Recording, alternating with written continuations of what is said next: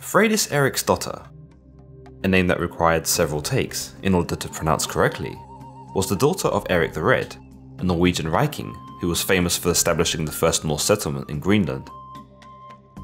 Erik the Red would have another child known as Leif Erikson from his wife Thjóhild, though it is unknown if Freydis is a legitimate daughter of Erik and Thjóhild or the child born from one of Erik's affairs. Much like many of the Vikings from the past, most of Freydis' story comes from legend.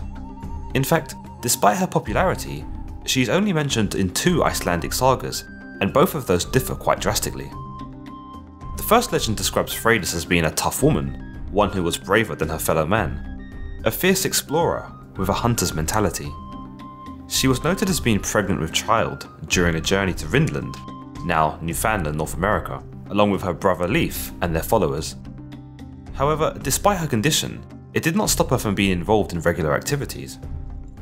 It's said that Leif and his men would make peace with the natives at Vinland, though this would not last long. A bull which was said to have belonged to Leif's crew would escape and scream into the woodlands, startling the natives. In response, the natives launched an attack, charging at the Viking foreigners with such weapons as catapults that the Vikings hadn't seen before.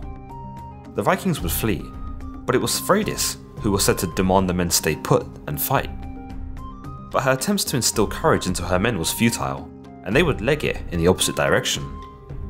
Being pregnant, Freydis wasn't about to run anywhere, so she grabbed a sword from the corpse of an ally and stood her ground. When the natives saw her standing there, she was said to expose her breasts and scream in a language that the natives couldn't comprehend.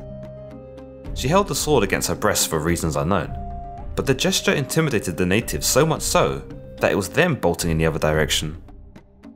Freydis would hearken after them, swinging the sword as she watched the natives cower from her.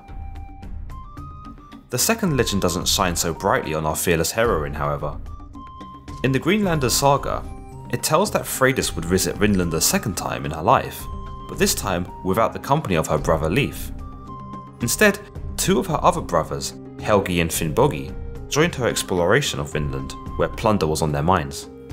They would make their way by boat, but before their departure, Freydis was granted permission by Leif to live in his home in Vinland. However, Helgi and Finnbogi arrived at Leif's home first, and would unpack their belongings and move in. Freydis was peeved, but upon asking her brothers to move, they refused. This caused Freydis to develop resentment for her brothers, and it would fester as time went on. Some might say that this resentment seeped into their men, for Freydis' men began arguing with her brothers' men up until the 2 groups decided to separate. One night when laying in bed with her husband, Freydis would attend her brother's home, or the home they had stolen at least, and would negotiate the trading of ships for which she said she wanted to use for sailing home. However, this was not her intention at all. In fact, she had a more devious plan in mind. Upon arriving back to her own camp, Freydis crawled back into bed with her husband. When asked about her whereabouts, she told him that she had gone to her brothers to arrange the trading of ships, but then she would lie and state that they had beaten her. She would then incite her husband, telling him that he was a coward and not man enough to defend her honour. Rising to the challenge, Freydis' husband woke his men, travelled to Helgi and Finnbogi's camp, and slaughtered them and their men. However, they would leave the women and children untouched. But this was not enough to sate Freydis' bloodlust. She told the men that they were cowards, and when they would not comply with her orders, she grabbed an axe and butchered the women herself. After the bloody murder, she made the men swear not to speak of the event ever again. But the men talked as soon as they returned home, and the news would soon reach her brother, Leif Erikson. It was expected that she would be banished from the land, but Leif did not act against her. However, her family were no longer welcome in the community. It's said that she would live a life of seclusion after this, on the likely account that no one would see her as anything other than an evil, bloodthirsty villain.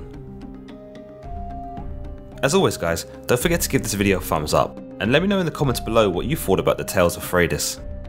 If you haven't subscribed yet, make sure you hit the subscribe button. Also, be sure to tick that bell button next to the subscribe option so that you'll get notified each time I release a new video.